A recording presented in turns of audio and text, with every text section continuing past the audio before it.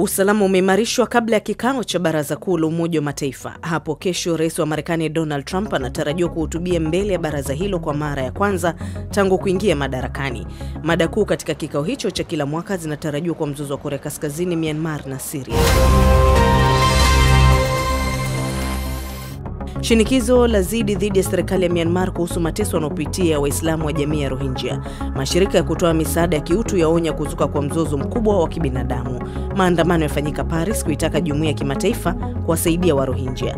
Waandamanaji Indonesia waigiza mauaji ya wa Rohingya na kutaka hatua kali kuchukuliwa dhidi ya utawala wa Myanmar.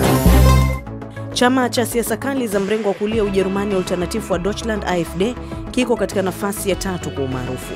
Hayo ni kulingana na utafiti wa maoni ya wapiga kura. Kansela wa Ujerumani Angela Merkel aonya husi wakati wa kufanya majaribio. Merkel atachuana na Martin Schulz katika uchaguzi mkuu Jumapili hii. Chama cha Hamas chakubali kuruhusu hatua za kuelekea kutatua mpasuko wa muongo mmoja na chama cha Fatah kinachoongozwa na Rais wa Palestina Mahmoud Abbas. Hamas itaivunja kamati yake ya utawala inaonekana kwa serikali pinzani na iko tayari kuandaa uchaguzi. Fatah kimepongeza hatua hiyo.